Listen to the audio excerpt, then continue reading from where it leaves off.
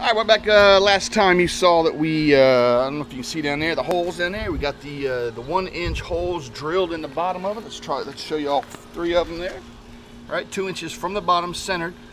2 inches from the bottom. And this is hopefully it's perfectly even, all 3 of them. This is about 2 foot all the way around to each one. So anyway, we did that last time. Let's go ahead and take the top off. By the way, I did find a, sorry about that, did find a Weber grill, an old one that a friend of mine is going to give me the top to it. There's inside the grill, by the way.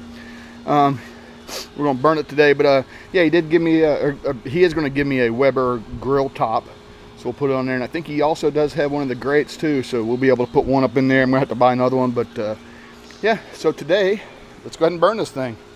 We're going to burn it out. Once it's done burning, we're going to have to sand it down inside to get all the gunk out of it. And of course, we're going to sand the outside also, so we'll be able to paint it when it's all done. But yep, there's my wood.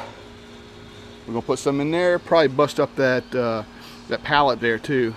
Stick some in there to try to get them up nice and high too, so we can make sure we burn the top of it. So yep, let's get to it.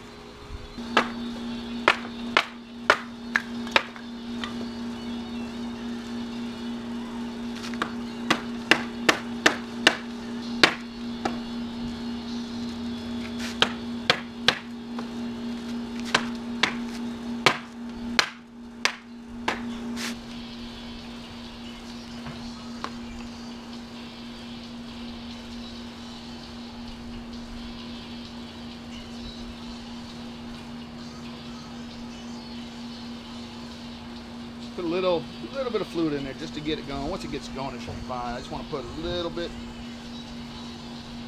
make sure it all catches.